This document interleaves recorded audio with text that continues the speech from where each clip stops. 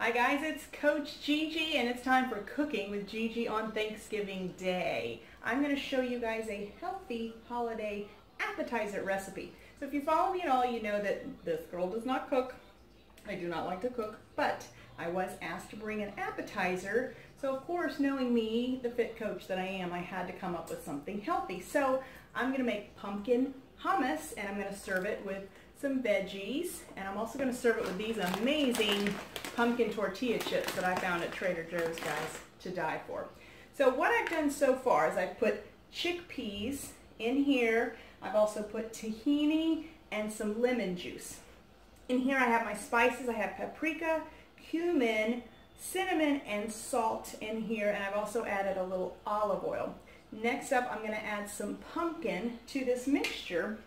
And this is actually a very easy recipe, guys, because you just add everything to the food processor.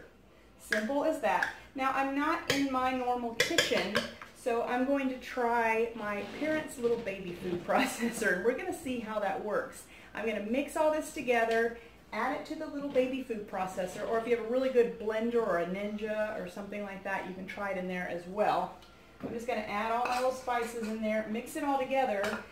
And I'm also going to add 2 cloves of garlic. I'm going to put it in my food processor, and then I'm going to come right back at you so you can see how it works out. I'll be right back. Okay guys, after a lot of fun with the food processor and the NutriBullet and the blender, it's finally done. I haven't plated it yet. I'll do that when I get to the Thanksgiving lunch, but I wanted you guys to at least see it. It's actually really good. It's delicious and it's pretty, and wait until you see the finished product. I will show it to you guys later. Stay tuned.